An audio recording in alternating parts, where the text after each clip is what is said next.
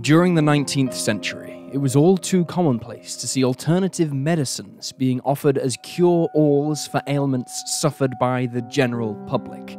The dangerous poison strychnine was handed out as a performance enhancer for athletes, heroin was presented as a fix for unwell children, and cocaine was used to treat alcoholism, with Sigmund Freud himself calling the substance a medical drug.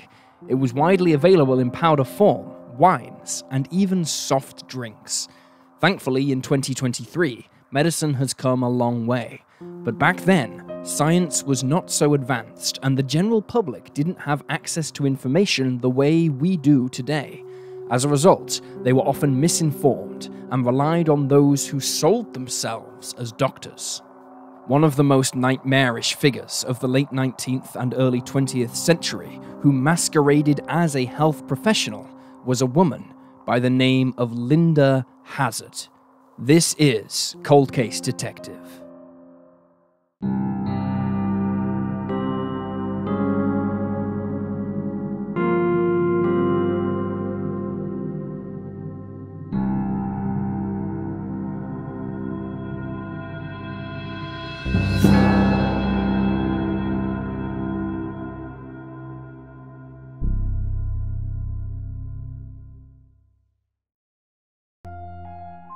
Hazzard was born Linda Lauren Burfield on December 18, 1867, in the small city of Carver, nestled along the banks of the Minnesota River. While today, the city has almost 6,000 residents, back in the 1860s, it had a population of just over 700 people. Hazzard was the oldest child, born to Susanna Neal and Montgomery Burfield, and had 6 siblings. At the age of 18, she married and went on to give birth to 2 children. But in 1898, she left her family behind to return to Minnesota, where she pursued a medical career. Hazzard never attended university and never acquired a medical degree, but she managed to nab a medical license for herself in the state of Washington by exploiting a loophole that saw alternative medicine practitioners being exempt from more modern regulations. Hazzard was a staunch believer in therapeutic fasting.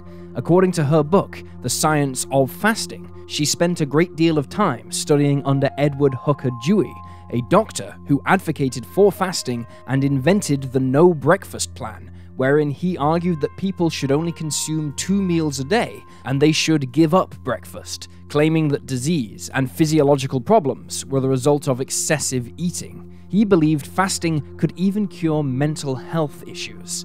However, many doctors disagreed with Dewey's takes.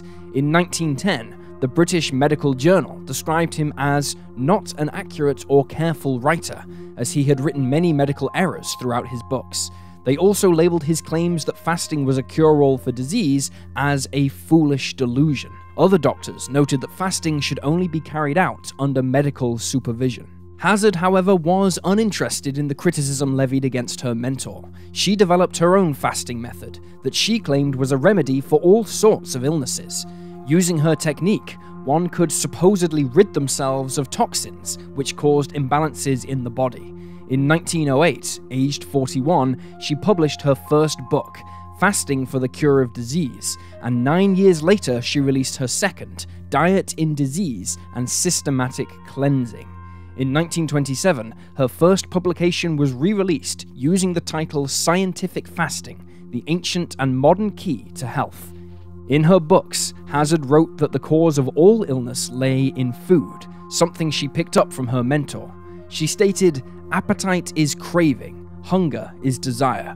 Craving is never satisfied, but desire is relieved when want is supplied." She believed that the path to good health and long life was to let the digestive system rest by fasting. Despite both Hazzard and Dewey receiving disapproval from the wider medical community, the public found the concept of fasting interesting, and it was seen as trendy to partake in it. The success of Hazzard's written work helped her to establish a specialized hospital called Wilderness Heights in Olalla, Washington.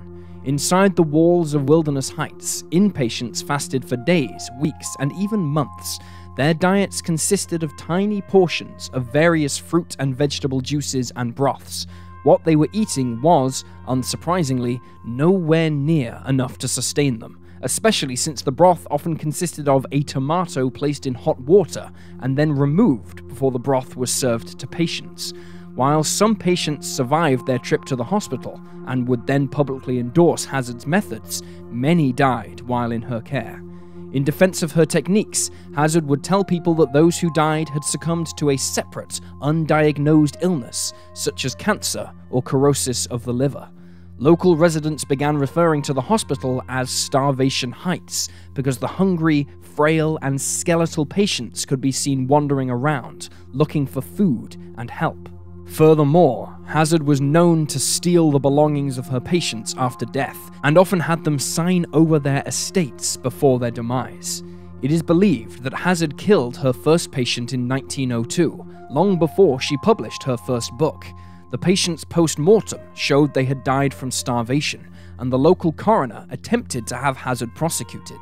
Bizarrely, however, because she wasn't licensed to practice medicine, she was not able to be held accountable for her actions. She was reportedly vague when asked about the patient's missing jewelry. Just as her divorce was finalized, Hazzard met Samuel Christman Hazzard. A former military man, Samuel had ruined his career in the army by misappropriating army funds. He was often described as a drunk, a lech, and a swindler, making him a good match for Hazzard and her callous ways.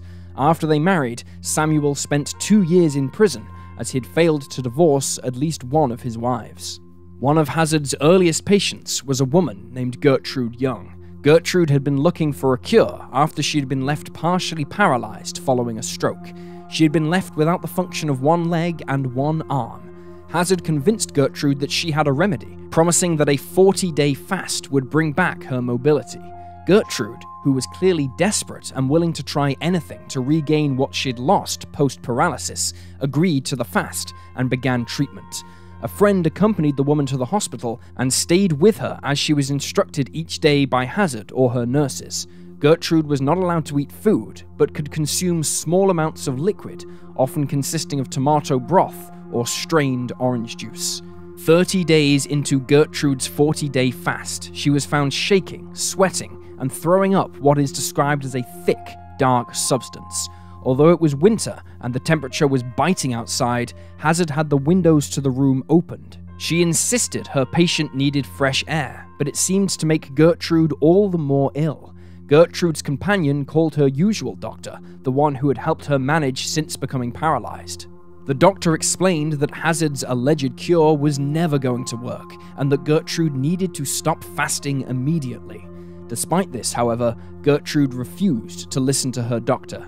Hazzard had been so convincing that Gertrude was sure she would be cured if she could just make it another 10 days. But Gertrude Young did not make it. She died on day 39. Hazzard, however, was not charged with murder or even manslaughter, as Gertrude was seen to have made the decision to continue with the fast herself, since she had opted not to listen to her doctor's advice. Hazzard was not intimidated either.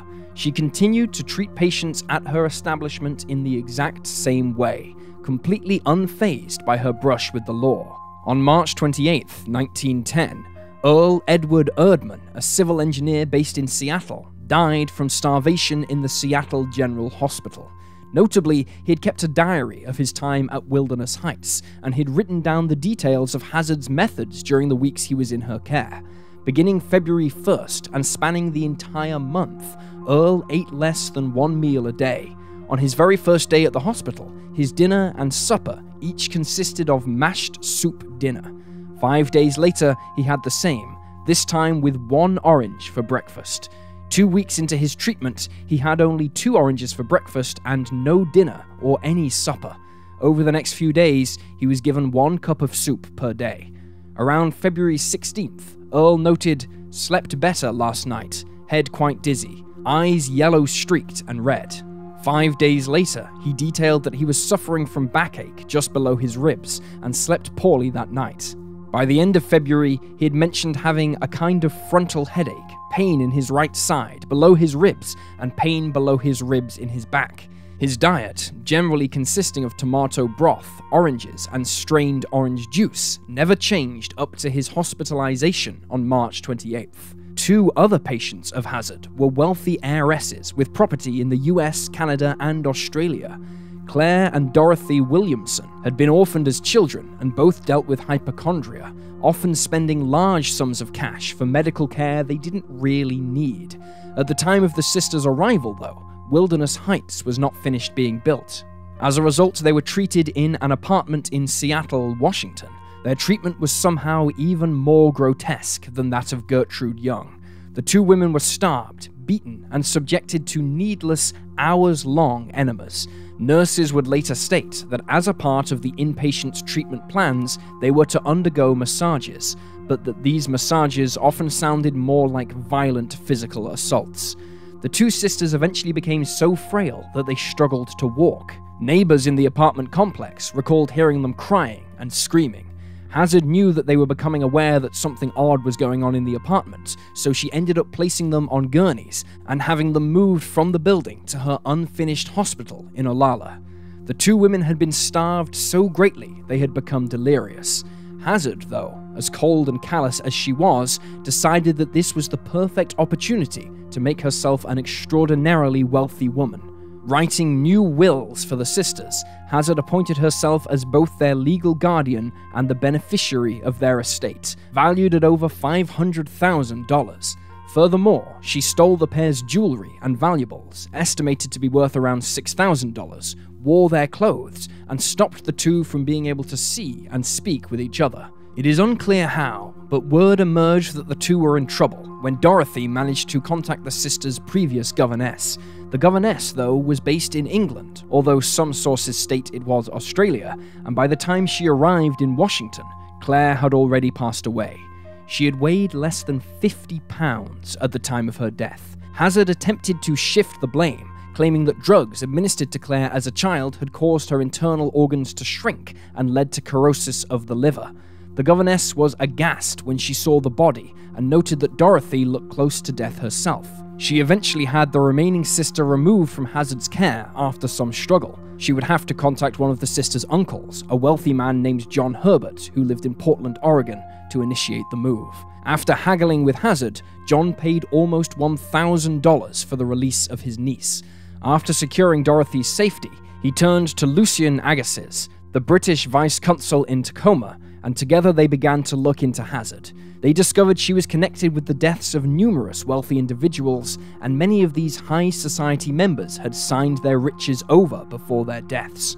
One such victim was an Englishman named John Ivan Flux. He had come to the US to buy a ranch, and yet when he died in Hazzard's care, he had only $70 to his name. Furthermore, a New Zealander named Eugene Wakelin reportedly shot himself while he was an inpatient at Wilderness Heights. Before his death, Hazzard had managed to become the administrator of his estate and drained all his money. On August 15, 1911, Kitsap County law enforcement arrested Hazzard for the first-degree murder of Claire Williamson. Her trial began in January of 1912, and facility employees, including nurses, testified against Hazzard, noting that the sisters endured scorching baths and frequently suffered through enormous pain at the hands of Hazzard, who had been dubbed the Starvation Doctor. During the trial, the public was also made aware of Hazzard's tendency to financially drain all of her victims. The prosecution called it financial starvation. The doctor showed no remorse or regret and took no responsibility for Claire's demise. In her first book, Hazzard wrote, "Death in the fast never results from deprivation of food, but is the inevitable consequence of vitality, sapped to the last degree by organic imperfection." And she stuck by that even while on trial for murder. She claimed she was being attacked because she was a successful woman and because she practiced unconventional medicine that traditional doctors disapproved of. Still, the jury did not believe much of what Hazzard had to say at her trial. After briefly deliberating, she was found guilty of manslaughter and was ultimately sentenced to between 2 and 20 years in prison. Additionally, her medical license was revoked. She spent her brief stint behind bars at Washington State Penitentiary in Walla Walla, serving just 2 years before being released on parole on December 26, 1915. The following year, Governor Ernest Lister, incredibly, gave Hazzard a full pardon, though her medical license was never reinstated. Accompanied by her husband, Hazzard left the US and moved to New Zealand, where she continued to work as a dietitian and alternative medical practitioner. However, in 1917, a local newspaper revealed that Hazzard's medical license only allowed her to practice in Washington. As she used the title doctor, she was subsequently charged in Auckland for practicing medicine while not registered to do so. She was found around 600 New Zealand dollars for this crime. 3 years later, though, Hazzard returned to Alala. She opened a new facility here, but this time she called it a School of Health, as her medical license had been revoked.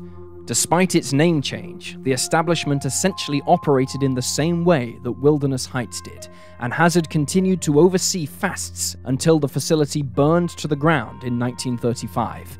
It was never rebuilt. Although Linda Hazzard was only ever charged with one case of manslaughter, she is often seen today as a serial killer due to the numerous patients who perished while under her care, adhering to the supposed treatment plan she had laid out for them. Between 1908 and 1912, Hazzard is believed to have been responsible for the deaths of at least 16 people, including Earl Erdman, Claire Williamson, and Lewis E. Rader, an American politician who underwent a 29-day fast at Hazzard's advice. Rader was reportedly the original owner of the land where Hazzard's Wilderness Heights facility was built. It is entirely possible that Hazzard was responsible for far more deaths than we know. Ironically, she died at the age of 70 on June 24, 1938, after deciding to undergo fasting in an attempt to cure an illness she had. She passed away from starvation, just as many of her patients did. And there you have the facts. Please leave a comment down below with your own thoughts and reactions, and remember to like this video and subscribe to support the channel. Thank you for watching. Stay alert, stay safe, and I'll see you next time.